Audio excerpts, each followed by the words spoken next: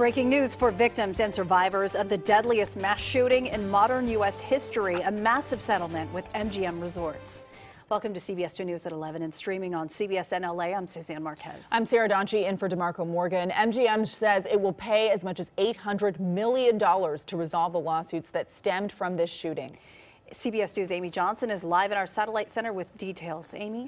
Well, Suzanne and Sarah, it was just over 2 years ago. A gunman opened fire from his room in the Mandalay Bay, killing 58 people and injuring hundreds of others. Now, Mandalay's owner, MGM, has announced the huge financial settlement will run anywhere between $735 and $800 million. Now, it was 2 years ago Tuesday that Stephen Paddock amassed an arsenal of weapons in his 32nd floor suite at the Mandalay Bay. He opened fire on the crowd at the Route 91 Harvest Festival, an outdoor music concert. He then killed himself. The FBI found he acted alone, but the plaintiffs in the lawsuit argued MGM didn't adequately protect the concert goers. It's still unclear how much each participant in the settlement will get. It will depend on how many people take part.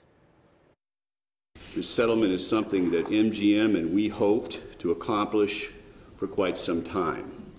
MGM believes and has believed from the beginning, and we agree, that prolonged litigation around these matters is in no one's best interest. Yeah, in a statement, the MGM CEO said our goal has always been to resolve these matters so our community, the victims, and their families can move forward in the healing process. It's estimated that as many as 4,200 people could ask to be part of the settlement, which is the third largest in U.S. history.